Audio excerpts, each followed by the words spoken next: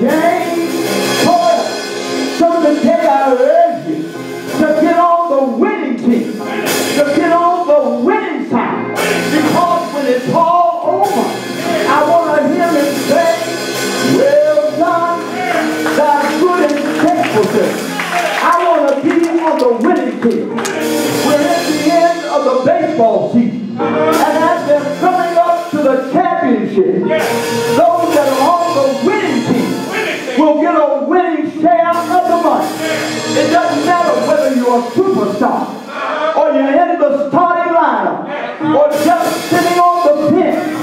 You'll be a winner when everybody else wins. So come on today and join the winning team. Give your body, give your mind, give your life as a living sacrifice to God. Stop trying to be on the other team and decide to be on God's team, and allow the Holy Ghost to touch you way down on the inside and make you forever a child of the King. There are your witnesses in this house.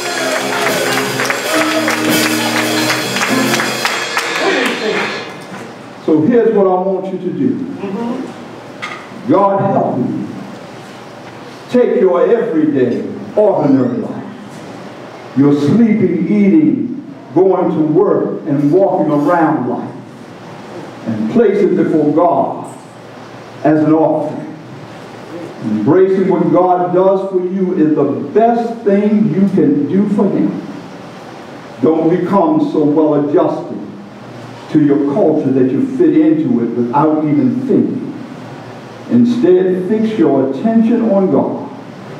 You'll be changed from the inside out. That's how we live. Not by might, not by the will of man, but by the power of the living God. May God bless you. Amen. Amen. That's all right.